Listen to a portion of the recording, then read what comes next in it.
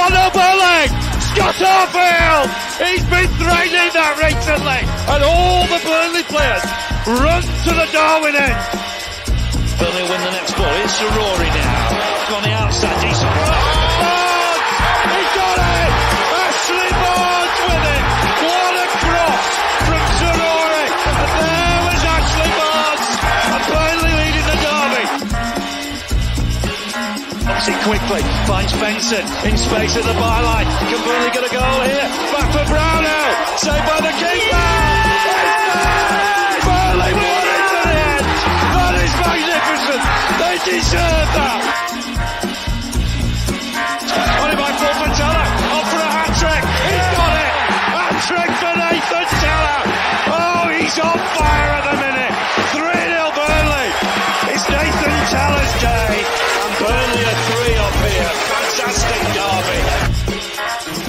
Here's Benson. Can he go on the outside? Comes inside. Have a shot. Oh, the goal. Manuel Benson once more. That is top class. Burnley have done it. Fantastic. Clarence deserve the championship title. They've been the best side throughout the campaign. Burnley have won the second tier. What a fantastic achievement. The players have been magnificent.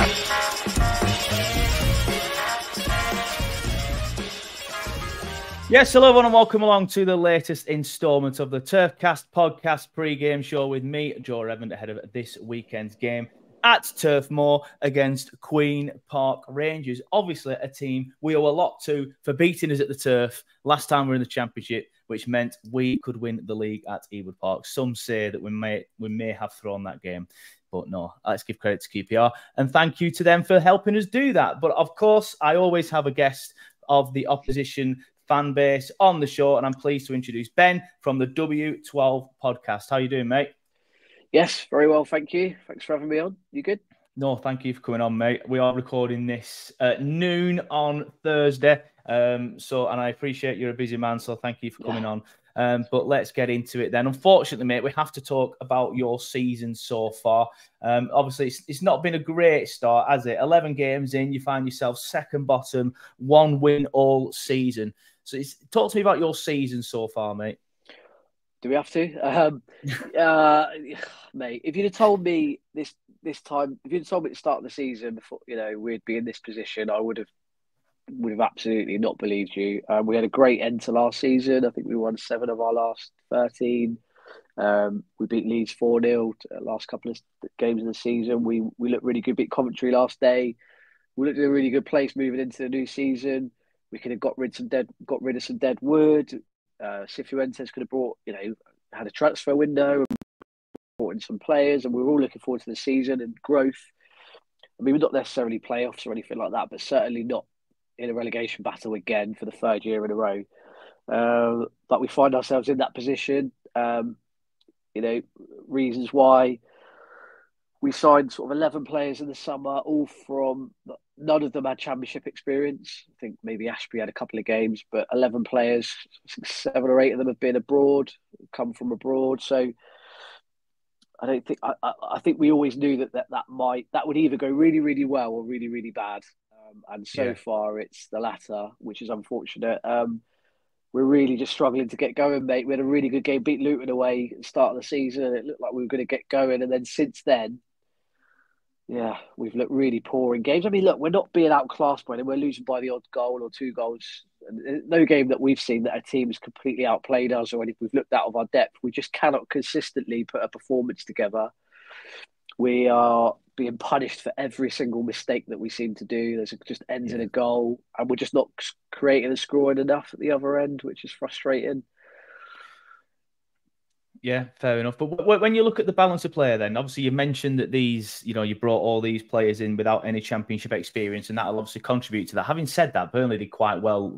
That were our worry a couple of years ago when we were signing the likes of Zaroury and Benson, but them two turned out to be absolutely class for us. So sometimes, like you say, it can work out for you. Sometimes you can't. But what's going wrong on the pitch? Like, what is it that you're not good enough at, or just awful at? Well, we've. Style of play hasn't really changed. I mean, Marty's trying to. I mean, we were very big last season. We had some big lads in the team, and we were quite physically strong. But this year we've gone for it looks like recruitment wise, we've gone for a smaller type of players that we're not as physical, which I don't think's helping. We've had injuries. Like Jake Clark-Salter is huge to us. He's playing Saturday, but we've missed him for the past 4 or 5 weeks, which hasn't helped. We never seem to win without him. Colback's injured. We've had Cher out for the first 2 months of the season. So injuries to real key players has not helped. We're just defensively we're okay. We're making errors, and they just seem to. Our last 5 goals we've conceded has all been down to an error that we've done. I mean, you know, if you see them, they're quite comical, some of them, and we're not like I said, we're not creating or scoring enough goals, and we're really poor in centre midfield at the moment. You know, I mean, we get overrun quite often in there, and it's not worked. The new players and missing Colback, so we've got a lot of challenges all over the pitch, mate. Really, our fullbacks have not been great either. So a lot for Marty to work through to get us going. Yeah, fair enough. Obviously, you mentioned the manager there, Marty Cifuentes, a couple of times. You know, he's quite well thought of, is your manager. Obviously, he came in last year, did really well, kept you up when it looked a little bit hopeless at the start of the season. And to the point where when we lost Vincent Kompany, some Burnley fans were mentioning his name, saying, I won't mind him. He's done a very good job at QPR. I saw some other him linked to some other jobs as well. Is he making mistakes? Is he getting things wrong?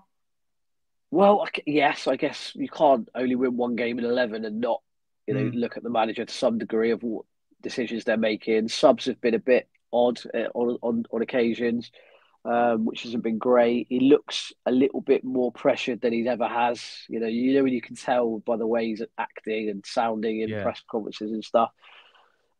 He's really highly thought of at QPR. He's still got a lot of credit in the bank. I think that will quickly dwindle as we start moving into the winter months. And if we're still down there not winning and you cut yourself adrift, it will soon disappear, won't it? Even the greatest have been sacked quite quickly. But yeah, I think he knows what we need to do. I think he's trying to implement. We need that 1 game where everything goes right. Dembele, Cher, a couple of the big players turn up, which they haven't done so far this season, and hopefully we can kickstart the season. That's what everyone's hoping. A couple of these new players that we've brought in that are struggling to get going, we're hoping that they'll get used to the league and we'll be okay. I mean, we've spent sort of 7 or 8 million in the summer, which to a club like us, without Premiership parachute payments, is quite a lot of money. And we're in a worse position and arguably a worse squad than we had last season, which would have felt impossible if you'd have asked me in the summer. Yeah, fair enough. Obviously, just sticking with the manager, how's the fan base with him at the minute? Are there any calls for him out, or is everybody still supporting him? No, I think, like I said, he's got a credit in the bank. I think questions are being asked. I think he looks a bit pressured. I think we've got some really difficult fixtures coming up. We've got yourself, Leeds, Sunderland, Middlesbrough, Stoke, all next 5 games, which is a really tough 5 games.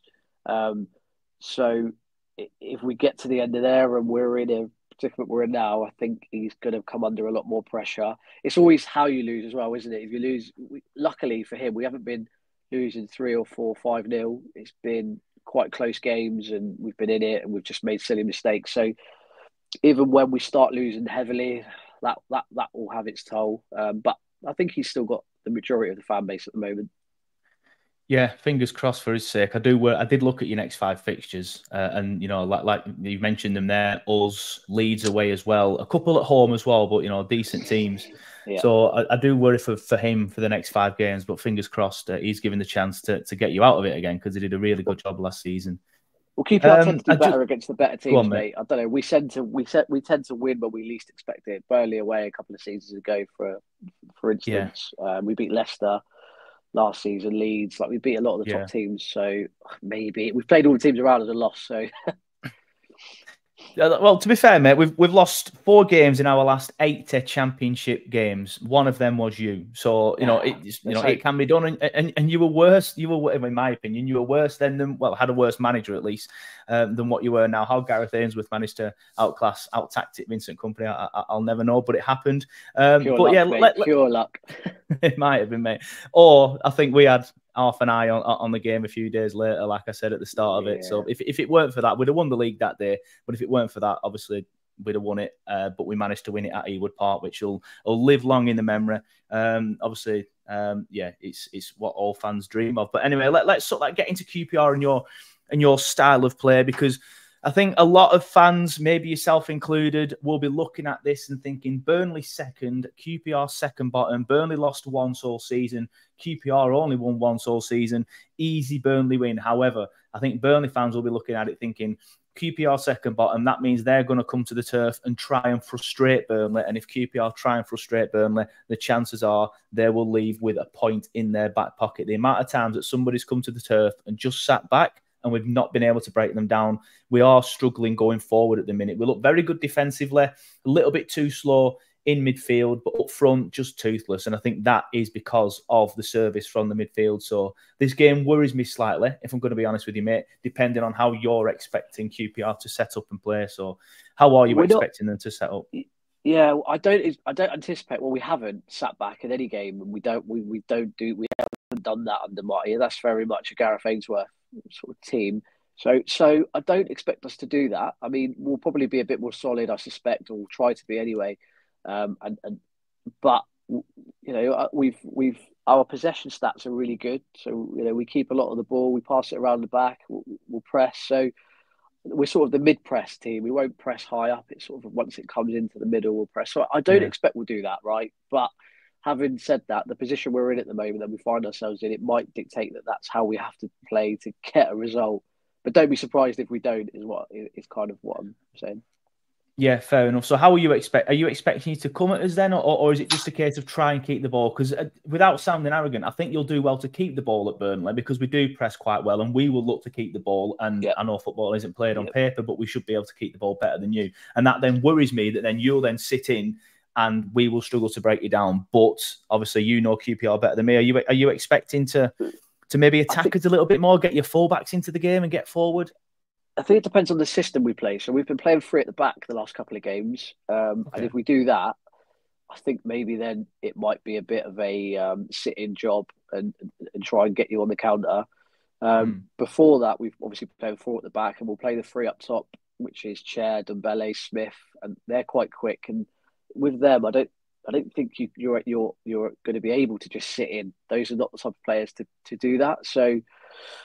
Yeah, it's difficult. I think that we'll.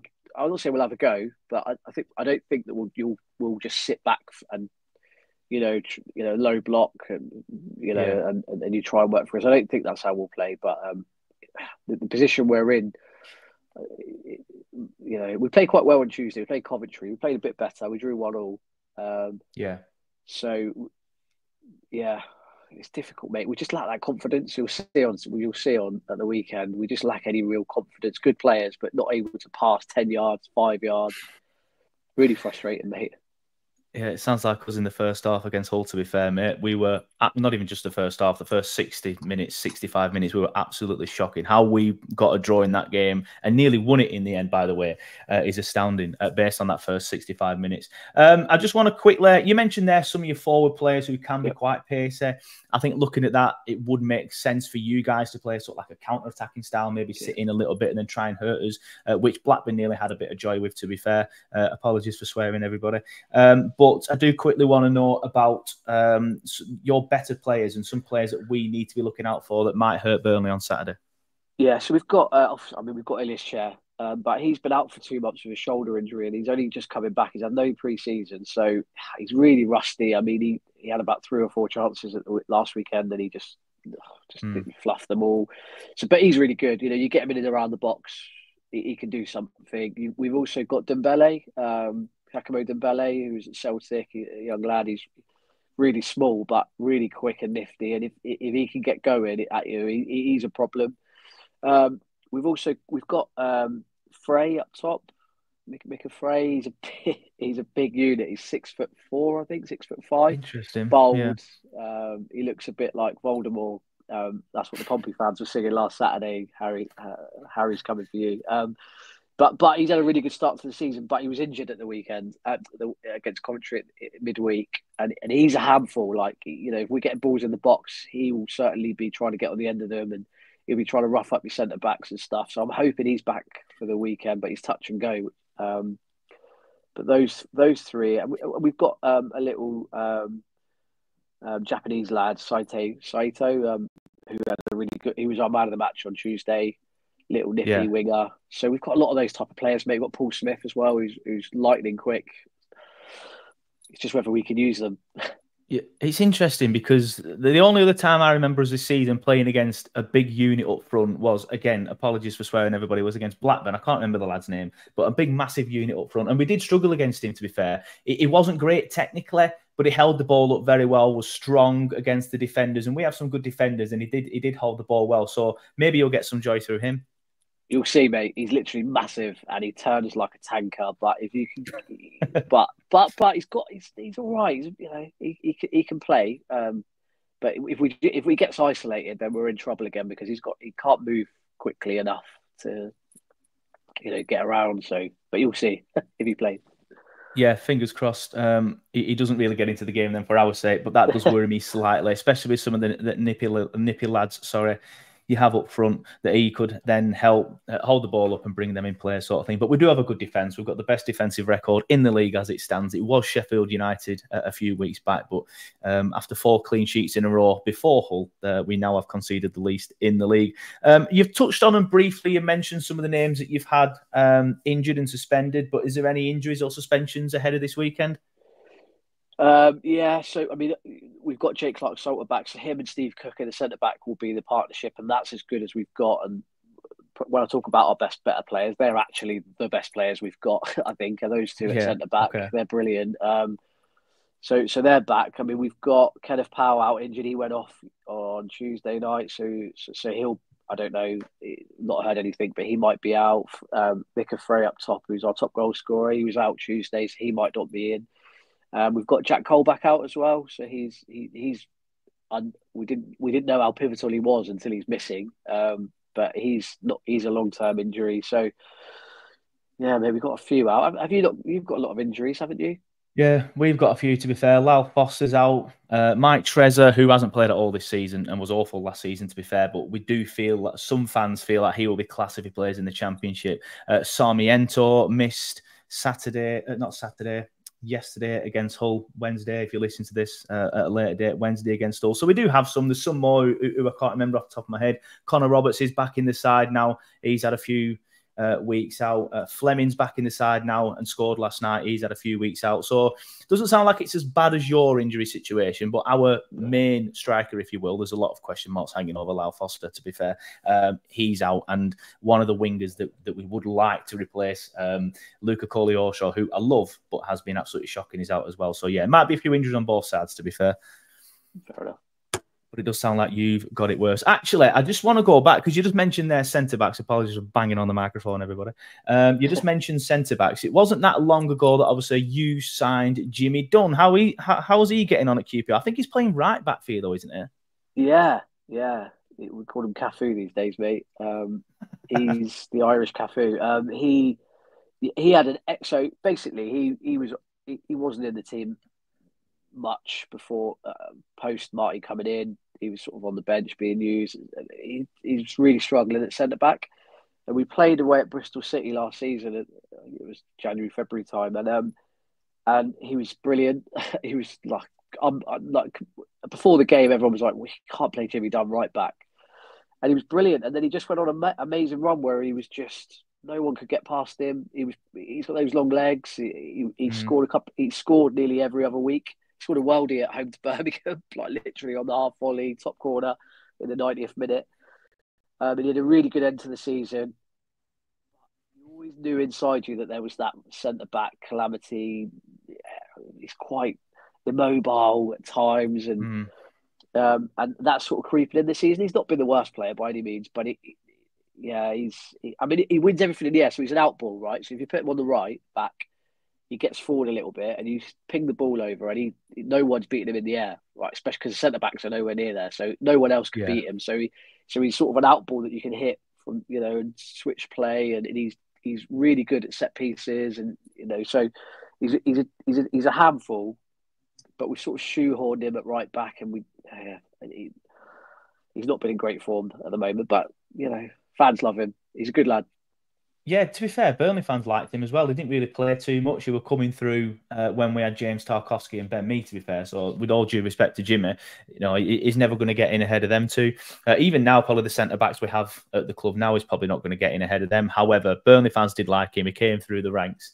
And a lot of Burnley fans were disappointed we let him go. So hopefully he has a terrible game on Saturday, though. But other than that, we wish Jimmy nothing but the best. He used to like a lot of our Instagram posts, to be fair, did Jimmy? So I don't know if he still follows us. Probably didn't.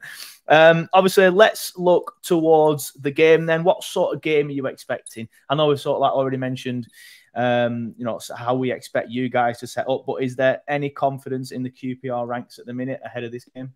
No, mate, not really. That's one thing we're lacking is confidence. We're waiting for a game, like I mentioned, to get us going, and we're hoping that when that happens, we will get going.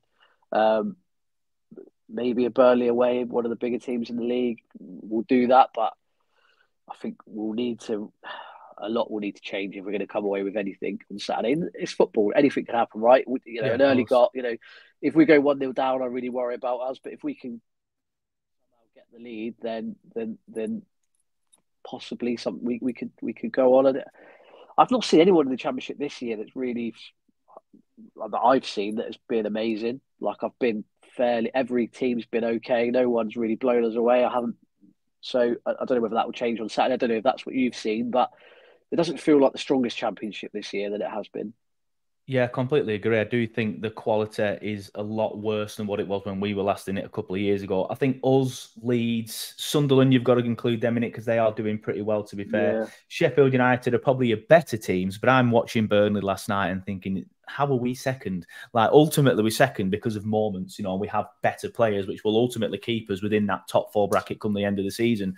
But I know it took us a while to get going under Vincent Kompany. But last 2 years ago against Vincent Kompany, we'd have blown Hull away last night, but we were just second best for 70 minutes. And then when Scott Parker made the changes that he shouldn't have made pre-game and brought Loren in the midfield, then we were a lot better. So fingers crossed Scott's seen that. He's seen how poor we were without him in the midfield, and he does start him at the weekend. What are your thoughts on Burnley then? You mentioned you've not really seen anyone blowing the Championship away, and to be fair, I agree. I do think I won't say we're in a false position because I do think we are, as I've just said, one of the better teams in the league. But I'm still astounded at how I've watched quite a few poor performances. We've dropped quite a few points. We drew away at Oxford, drew at home to Preston, drew at home to Blackburn. That's 3 awful teams. But I'm surprised to see us up there because of them results, if that makes sense. So what are your thoughts on Burnley? I'm not sure if you've had a chance to watch us or anything, to be fair, this season. But yeah, I've seen bits and bobs of you on Sky and stuff. And I always associate Burnley with having really quick, nippy wingers that have got real quality. It might be that Sahori and Benson season. I don't know why, but they still haunt me. Zane Fleming's a good player. Every time I've watched him with Millwall, he's caused us some sort of trouble. Technically, he looks a good player. So you've been playing him up front, have you, as a false 9? Or? Yeah, we've been playing him up front because we've been poor up front. He did, however, score last night, and this is the thing that frustrates me with Scott Parker. I understand it was quite late in the game, so Zian was probably a little bit knackered. But he's better in the 10, in my opinion, is Fleming. And then we brought a player on to go in front of him in the 9, and that's when Fleming scores. He scores a goal, arriving sort of like late in the box with a header. And then 5 minutes after that, Parker takes him off. And I do think he needs a run in the team in the 10 position with hopefully Lyle Foster in front of him. But obviously, due to injuries, he's having to play up front at the minute. You got Brownhill as well, who I think is probably one of the better players in the league, probably the best player in the league. So he's always a worry. We're so poor at centre midfield, so I'm sure he'll get a chance or two on Saturday. He does like a goal. He'll be well up there. Scott Parker is always question marks over him, isn't there? But I think the players you've got a really good defence, haven't you? Yeah, best defence, statistically the best defence in the league. Yeah. How's that Perez doing? I watched him at the start, so I thought he was a really good fullback. Yeah, it looked like you obviously must have seen him in that Luton game where he was absolutely amazing. Yeah. He got 2 assists. It was fantastic. The same ball twice, by the way. He's better going forward than he is at defending. He can be a little bit susceptible and maybe get caught out. Having said that, there was a couple of times where he was one-on-one with their forward player and he made a decent tackle last night. So maybe he is getting better. But it's interesting you said about Brownhill, because Burnley fans, I like Brownhill and I always get stick for saying I like Brownhill. However, Scott Parker has... he's the 3rd manager that's done it, to be fair. This weird obsession of playing him in defensive midfield. And if you play him in like the 10, my opinion, Brownhill should be in the 10, Loren should be the box-to-box, and then Cullen sort of like the defensive midfielder. That's how the midfield should set up. But for some reason, Parker, Company, and even Dyche, who bought him, have all played him in defensive mid, and he's much better in that 10. But he did play well against Sheffield Wednesday in that 10. Then he was moved a little bit further back last night. Again, not as good as he was against Sheffield Wednesday. So fingers crossed Parker has learnt. He starts Loren, Cullen in the deeper role, Brownhill in the forward role. But anyway, mate, let's get to predictions then. We will start wrapping it up in a minute, but let me know your prediction for the game, please, mate, and your reasons why. Well, mate, there's no way I could predict us to do anything, really, based on nothing other than hope. I suspect it will probably be a 2-0 to you guys. If we can if it's 1-0 to you, look, we've always a chance. If we can, keep it tight as the game goes on, you just never know. You get into the 75th minute, and if we're 1-0 down or it's drawing or whatever, then we might have a chance. But an early goal would just be terrible for us. So I hope we don't score early. I don't think we have scored early yet this season, not really counting the first 2 games of the season, because to be honestly, mate, I think this is going to be a little bit closer than you think. I mean, I've sat here with Preston fans, Plymouth fans, going, yeah, we'll beat you easy 3-0, mate. But from what I've seen so far, we're too cautious, we're too slow in possession.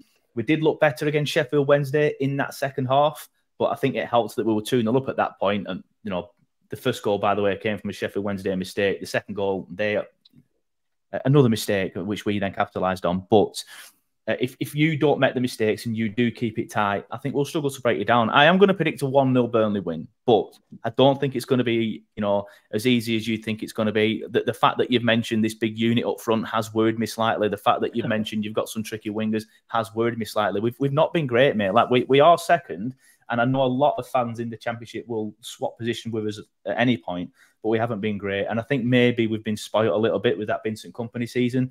But yeah, obviously the overriding emotion for me at the minute is frustration, because it was literally last night when I watched that whole game. So I think maybe I'm leaning more towards frustration than I am happiness because of that.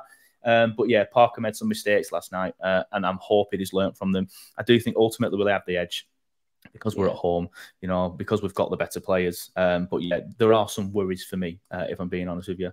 But yeah, we'll end it there, mate. Just want to say thank you for coming on the show. It's been a pleasure. Before I do press end recording, do you want to let everyone know where they can find you and all your brilliant QPR content, please, mate, if they want to have a quick watch?